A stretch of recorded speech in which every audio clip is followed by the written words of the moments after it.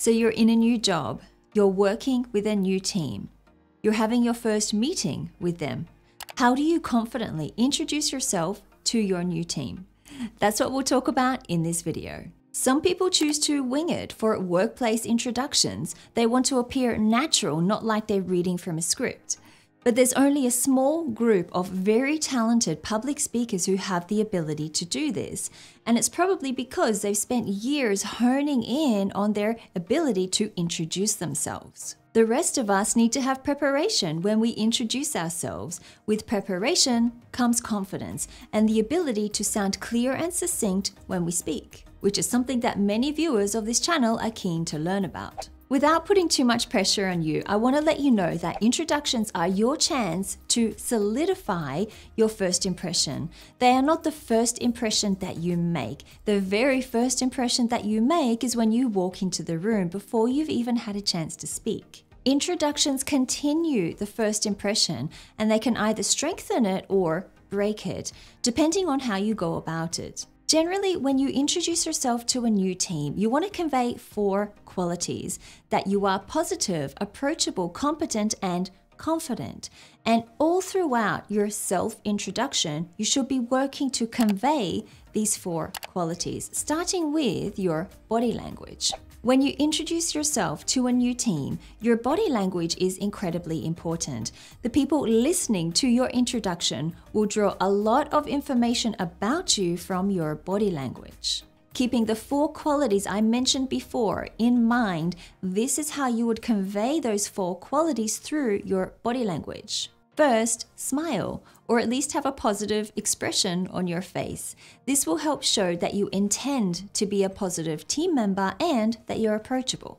Some people, when they're nervous, find it hard to smile, which happens often during introductions, and instead they'll plaster a fake smile on their face, which makes them look even more nervous than probably what they're feeling. The solution to this is to tap into your excitement about getting the new job, tap into your excitement about working with a new team, and use this excitement to generate a genuine and a nice smile for the people you are introducing yourself to. Second, you need to think about your eye contact, and when you are introducing yourself, you need to look the people in the eye to show that you are confident and approachable. Don't look down when you are introducing yourself, which often happens, or it's tempting for people to do when they are nervous. But looking down will make you look like you don't care about the people you are introducing yourself to. You don't care about your team, or you don't care to be in the room at all. Plus, it also detracts from your confidence as a professional. And be careful if you are facing a window when you introduce yourself, because if you are facing a window, the sun can glare into the window and can make you squint or close your eyes. It can prevent you from making good eye contact with the people in the room. So if you are introducing yourself, try to face away from a window or perhaps close the blinds in the room. The third thing you need to think about is your posture, and you want to use good posture to make you look confident and approachable. So keep your shoulders back at a comfortable level. Keep your head high to stop you from looking toward the ground. And if you can, stand when you introduce yourself.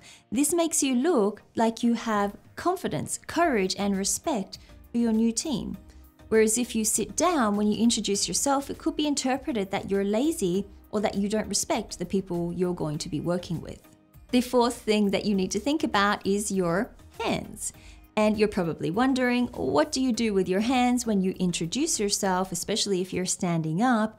I recommend that you either have your hands gently by your side or loosely clasped in front of you. Don't be afraid to move your hands as you speak, because this does help you to appear more natural and approachable. And a really important thing you need to remember is to keep your hands visible when you introduce yourself. Don't hide your hands from the audience. So this means don't put your hands in your pockets and don't hide your hands beneath the table. Because when you introduce yourself, your audience needs to see your hands. If you hide your hands from them, they're going to interpret this as you hiding something about yourself or as you not being truthful about who you are. And that is not the kind of image you want to convey when you're doing a self-introduction. So keep your hands visible at all times when you introduce yourself. Now that we have body language out of the way and you're already starting to solidify your first impression, the next thing we need to think about is how you start your introduction. There are 3 things you need to include at the start of your introduction: a greeting, your name, and your job title. This is a perfect way to get people to know who you are and how you fit into the team. And this can be said in 3 sentences. For example, "Hi everyone, my name is Cara Ronan. I've just been hired as the new account manager for this department." "Hello, I'm Cara Ronan. I'm starting as a new account manager today." I recommend you avoid using "Hi guys" in your introduction. This can be a little too casual for a professional context, and also many women in the audience might not appreciate being referred to as a guy. I also recommend you avoid using "Hi team" in your first introduction. You need to build up a certain level of familiarity with your team before you start to refer to them as your team. So avoid these 2 phrases, "Hi guys" and "Hi team," in your very first introduction to your new team. So far, we have the start of our introduction where you share your greeting, your name, and your job title.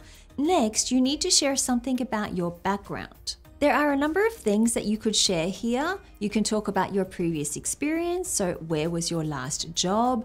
You can talk about your previous location, and this is applicable if you move from a different city or a different country.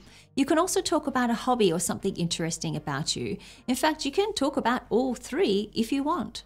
The only one of these 3 things that is non-negotiable is your previous experience, because this is going to help you convey your competence as a professional, which loops us back to the 4 qualities that you want to convey during an introduction: that you are positive, that you are approachable, that you are competent and confident. So from the previous example, we have, "Hi, my name is Cara Ronan. I've just been hired as the new account manager for this department."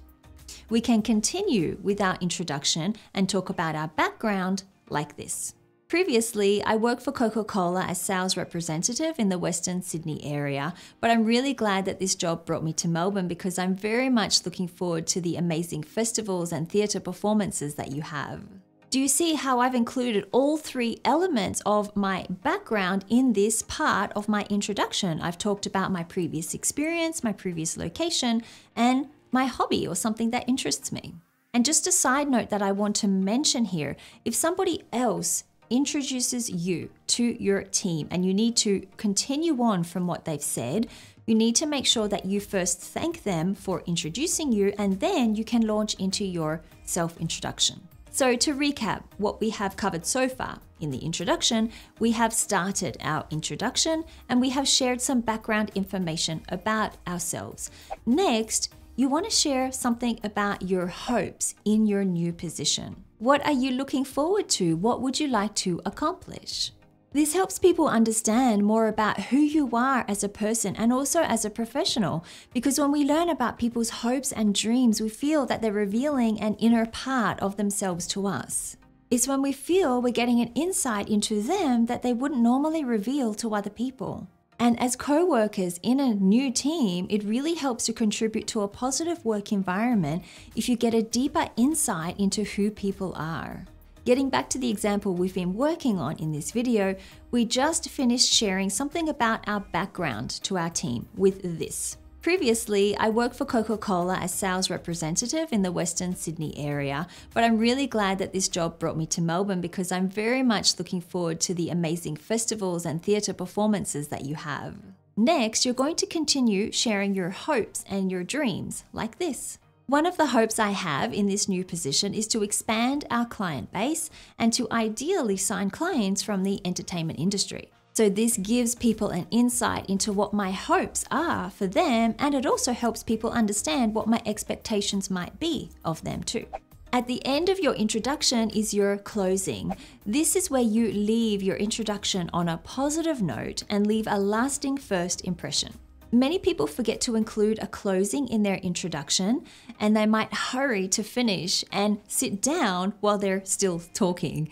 But I encourage you to take the time to end your introduction properly and fully. These are 3 things that you could include in the closing of your introduction. Thank your boss for the opportunity, tell people where your office or your desk is, and end with a pleasantry. Continuing on with the example we've been using in this video, this is what it could sound like. Thank you, Mr. Green, for this opportunity. I look forward to getting to know you and everyone else in our team in the coming weeks. If anyone needs to find me, my desk is in Zone B, over near the door.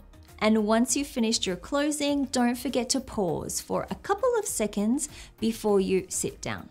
So putting all of this together, this is what a full self-introduction would sound like when you are introducing yourself to a new team. Hi everyone, I'm Cara Ronan. I've just been hired as a new account manager for this department. Previously, I worked for Coca-Cola as sales representative in the Western Sydney area. But I'm really glad that this job brought me to Melbourne because I'm very excited to check out the festivals and the theatre performances that you have. One of my hopes in this new role is to expand our client base and to ideally sign clients from the entertainment industry. I want to thank Mr. Green for this opportunity and for this new position. I look forward to getting to know you and everyone else in our team over the coming weeks. If anyone needs to find me, my desk is over in Zone B, over near the door. Thank you again, and I look forward to meeting with you all. Now, if you really want to refine your overall presence and interactions at work to continue to convey the 4 qualities that you are positive, approachable, competent, and confident, then you should watch this video up here.